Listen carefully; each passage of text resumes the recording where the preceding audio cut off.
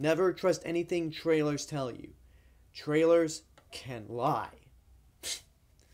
Well, that was so overdramatic, but yeah, let's talk about Lucy.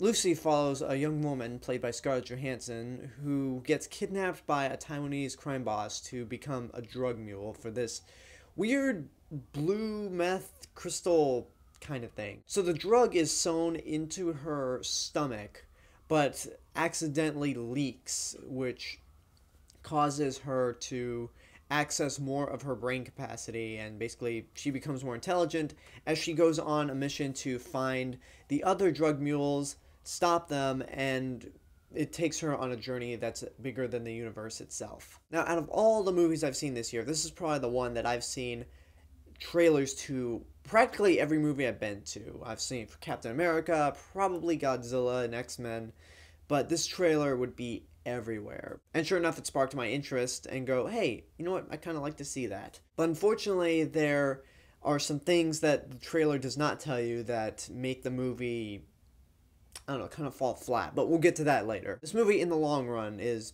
okay. Scarlett Johansson starts out really good in the movie, but then as soon as the drug starts leaking in her body, the more she gains access to her brain, the less of a good actor she becomes. It looks like she graduated from the Kristen Stewart School of Acting. I mean, there are even scenes where her bottom jaw is just like,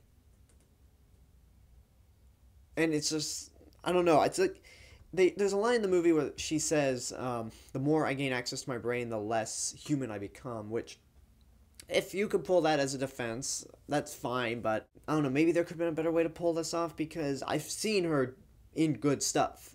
Because I've seen her be good in other stuff, like Winter Soldier, Her, The Avengers, Don John. So I know she's a capable actress, but here she just really is not a good actress. She just doesn't do a very good job. I mean, at first she has charisma, but really, again, as she gains more access to her brain capacity, she turns into a Terminator, basically.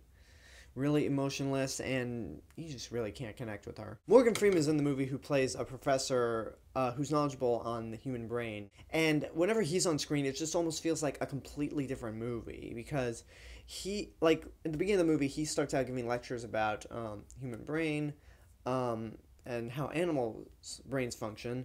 And then sometimes we'll cut to Lucy, who's just going with the crime boss, the drug lords. It's just really distracting. Like, here's 5 minutes dedicated to Lucy, and here's 5 minutes dedicated to Morgan Freeman. So there really could have been a better way to edit it. Okay, what secrets this movie hides is the fact that, in a way, it's like Prometheus, where Prometheus talked about the idea of our creators. Lucy would end up talking about the evolution of humans and the knowledge of the universe, pretty much. And for Prometheus, I know that's a big problem people had, because they say it didn't come across as very good.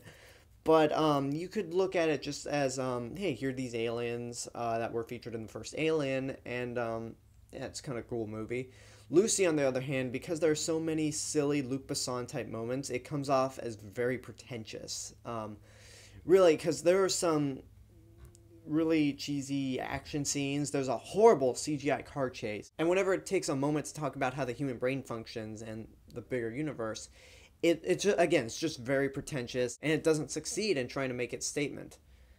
So Lucy is okay.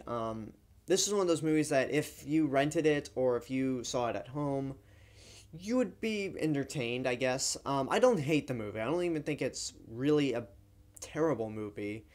It's just, it was wasted potential. It had an idea, and unfortunately got too wrapped up in its philosophical statement that it just failed. So I'm going to say this movie is something you should watch at your own risk.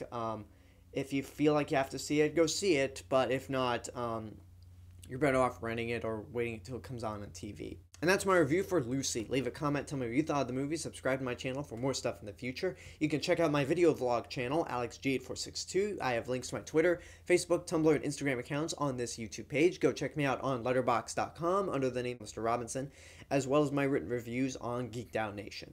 Share me with your friends and tell them about me, and remember to know it before you see it. I am the real Mr. Robinson, telling you there's only one. I'll see you guys later.